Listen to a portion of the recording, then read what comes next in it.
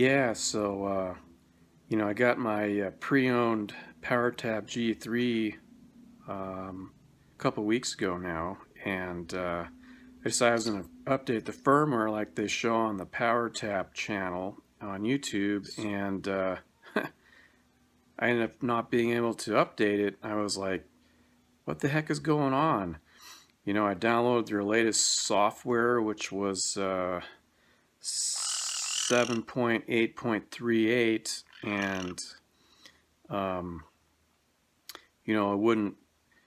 I'd plug it in the computer and say no supported devices found, and so I was getting a little frustrated, and so I decided I'd contact the PowerTap people, and they asked me a bunch of questions, and they said do this, try that. None of them worked. So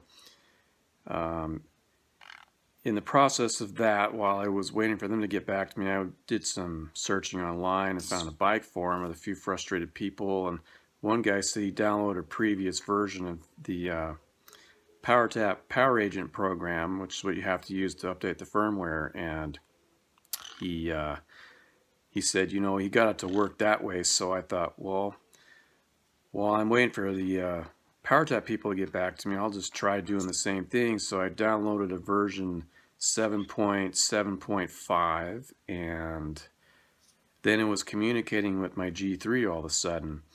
So I did a firmware update, and it said, your device is up to date. And I thought, well, I'll go and download the latest program again and try it. So I ended up downloading the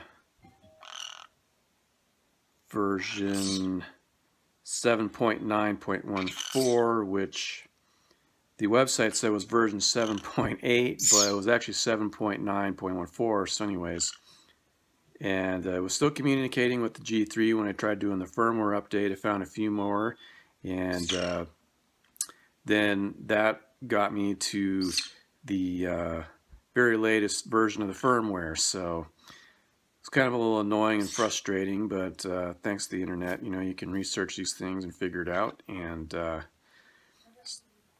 so in case you're having this problem, maybe you might want to try going this route.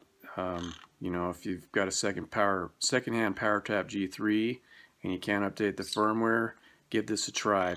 I don't know how many people have this problem, but figured I'd just throw this out there in case this might help someone. So thanks for watching. See you again the next time.